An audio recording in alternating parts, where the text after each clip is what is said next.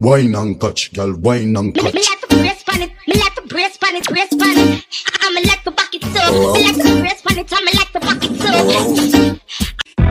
I just hear the gay gang them. So nobody come here. We don't have enough fear. We don't have enough fear. And God bless me.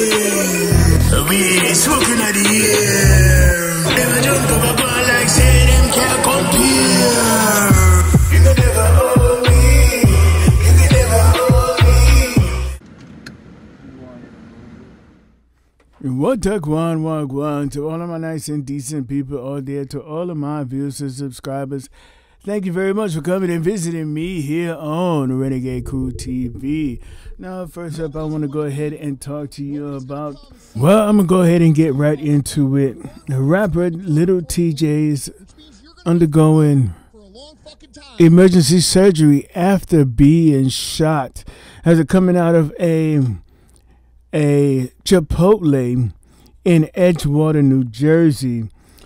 As of right now, no other details have been released by the police as far as the investigation, but they said that there was a shooting at an Exxon gas station where a victim was shot multiple times and another victim was shot once.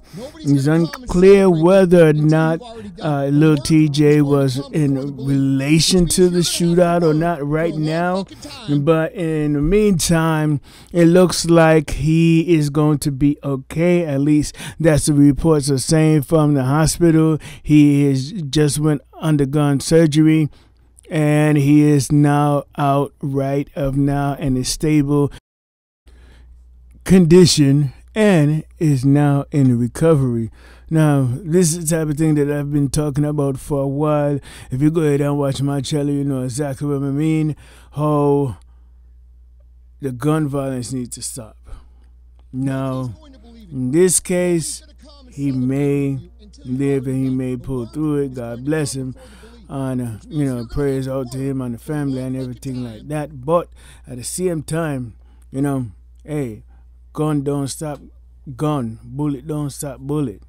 So we need to go ahead and start coming together. You know, a young guy like this, you know, doing this thing, I'm making his money and becoming successful and living the dream, and then could be gunned down and everything could be over in just an instant.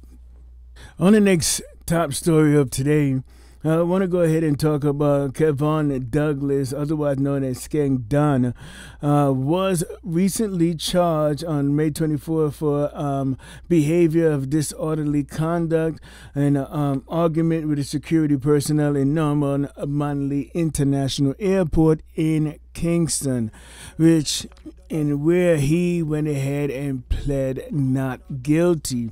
Now, his lawyer, his attorney, Mr. Townsend, attorney at law, says that he does have a video footage that would exonerate his client and prove his innocence. And this has come right after he recently went to Guyana on a Badarisha concert that was held in National Park in Georgetown on May 22nd.